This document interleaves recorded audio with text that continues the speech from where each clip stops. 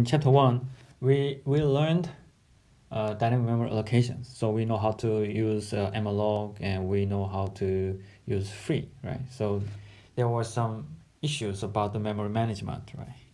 So in this chapter, we are talking about arrays and structures. So first of all, we'll talk about dynamic memory allocation for arrays. Okay, so let's talk about one-dimensional arrays first. So as you know, we have two types of memory allocations. So there we can allocate memory space in two different ways. First, statical memory allocation, and second one is dynamic memory allocation. So as I said before, if we have a static in a terminology, then it means compiler knows what to do. Okay, and if we have a dynamic in the terminology, it means compiler has no idea what to do. So we have to run the code, and we can figure out at the runtime. Okay, so that's the big difference between static and dynamic. Okay, and when it comes to the memory allocation, static memory allocation actually allocate memory space from the stack. So do you remember when we have a memory architecture, like if this one is a memory space, then we have a stack and the free space, and we have a heap. Okay, so the static memory allocation will get the memory space from the stack, and the dynamic memory allocation will get the memory space from the heap. Okay, that's another difference between these two. Okay, so let's take a look at this first example. Int list 100. So it will allocate memory space. It will allocate 400 bytes. 400 bytes is coming from 100 times 4, because 4 is the size of integer. So 400 bytes will be allocated from the stack. Okay, and the next one is dynamic allocated array. So we declare integer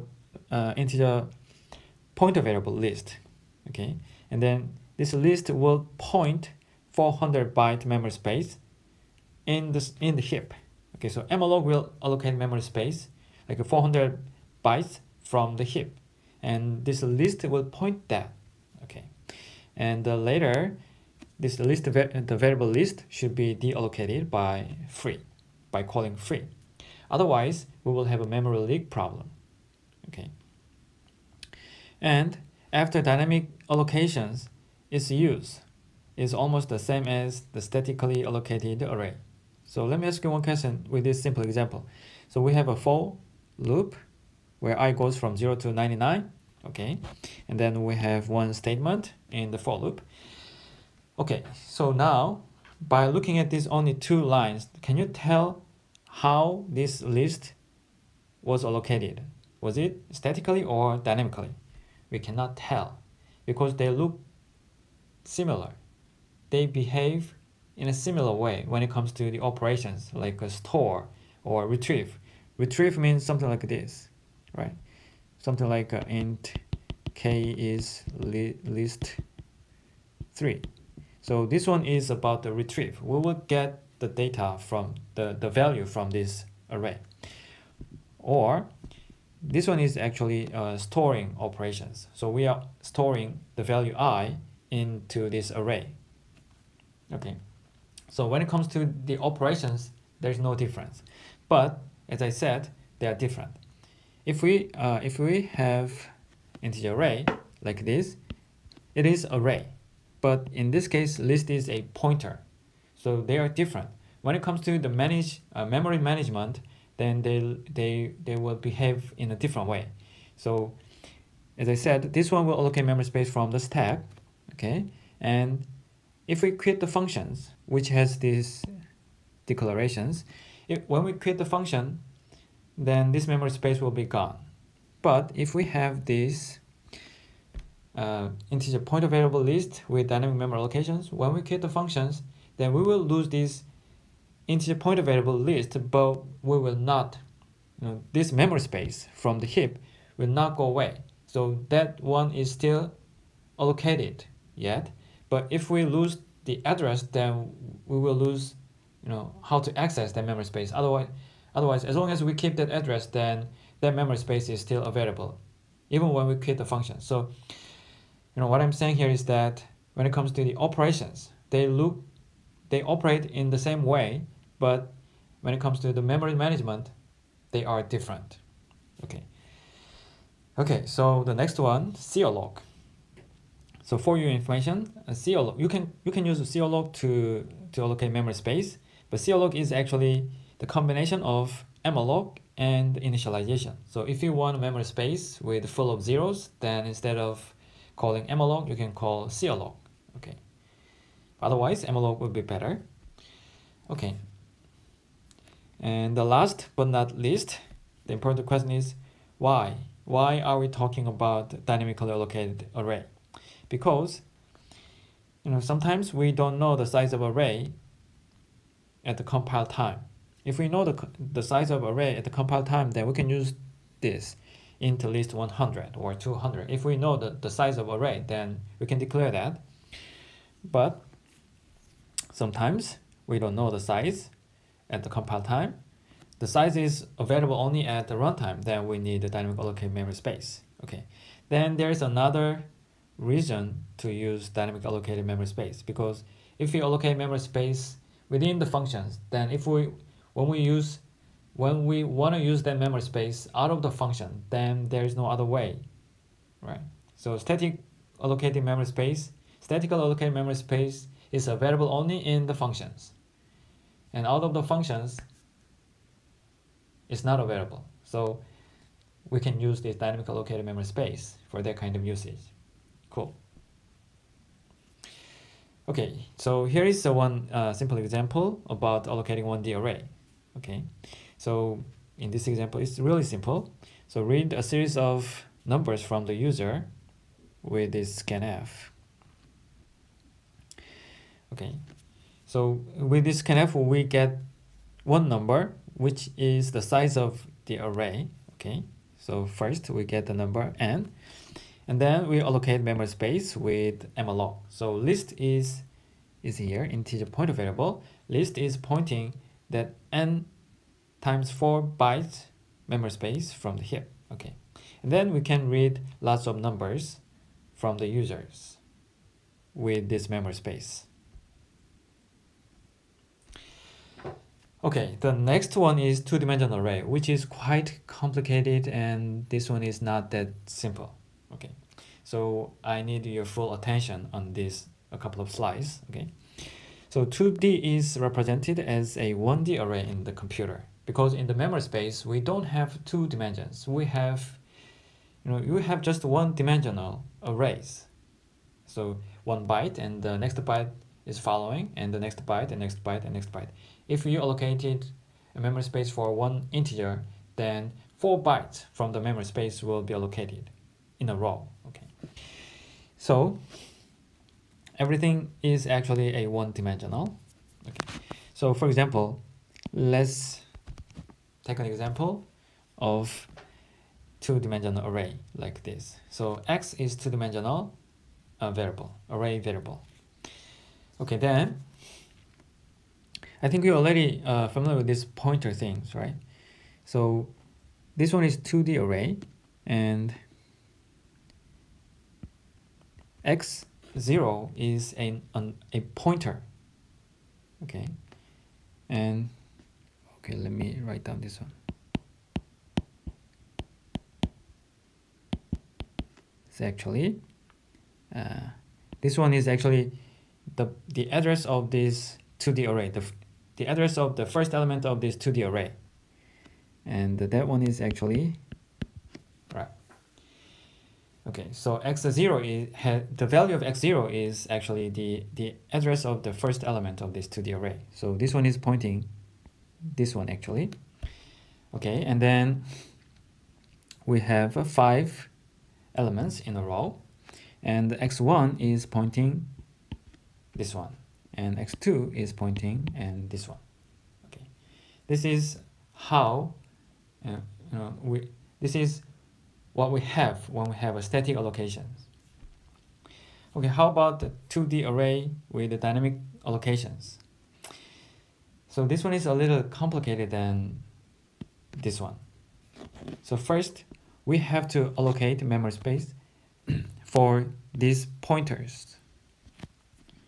Okay, And when we allocate memory space, then we allocate the memory space in a row, in a sequential way.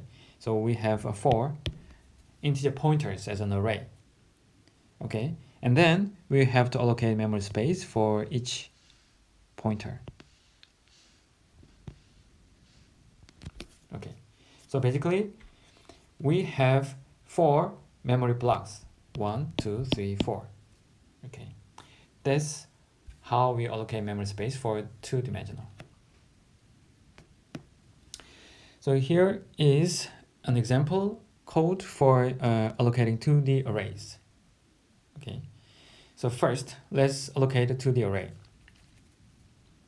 So basically in the main functions we want to use 2D array in this way. So first we have double pointer my array, and this make 2D array will make a 2D array with this size 5 times 10, and my array will point to that memory space. And then once we have this 2D array, then we can use this my array as a 2D array, like as if it is a statically allocated 2D array.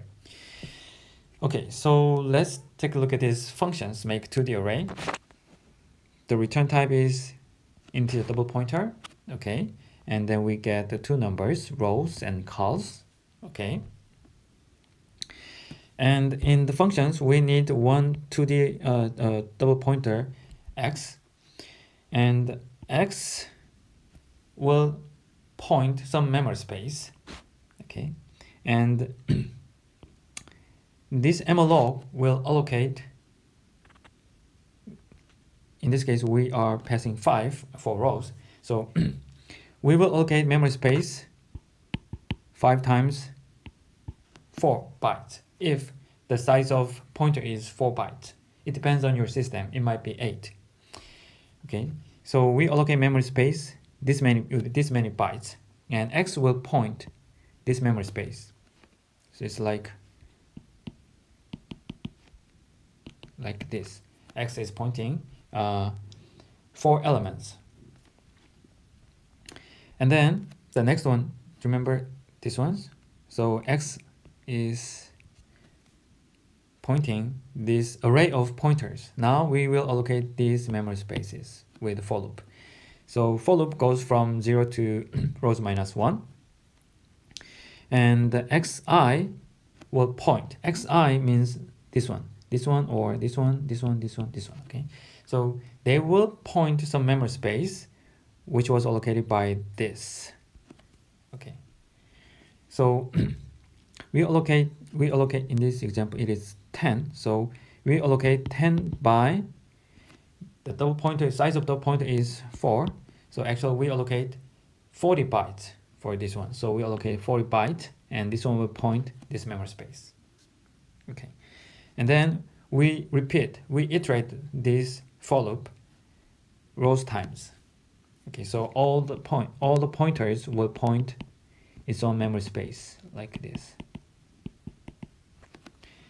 Okay, and for your information, since x is double pointer, size of star x is actually size of int star, and the size of star x is exactly the same as size of int. You see that x is double pointer and star x is a pointer.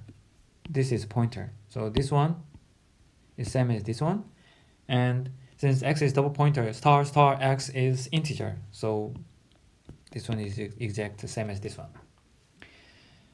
Okay, next one is an example of deallocating to the arrays.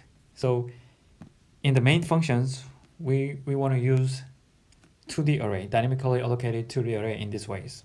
First we have double pointer my array, and with these functions we allocate memory space, and my array is pointing the memory space, and we can use this 2D array as you want. Okay, and once you are done with this memory space and 2D array, then we have to deallocate that memory space all the time. Remember, if you allocate memory space, then you have to deallocate the memory space, otherwise you will have problem.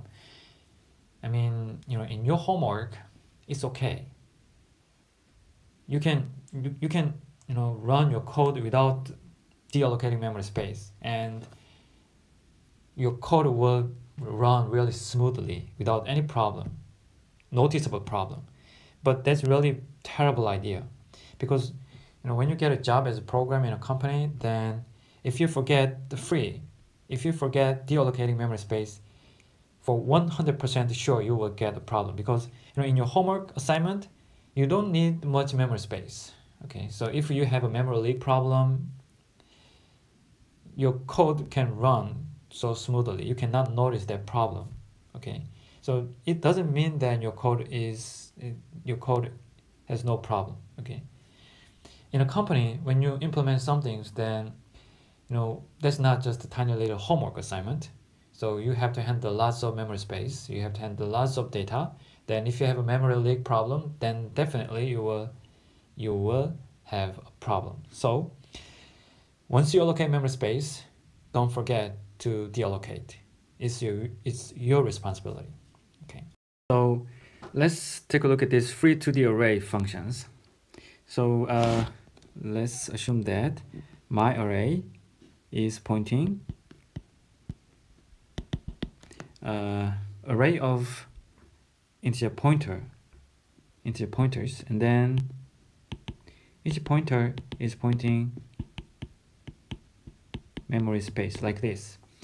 Okay, so in the allocating 2D array functions, we allocated this part first, and then we allocated these blocks.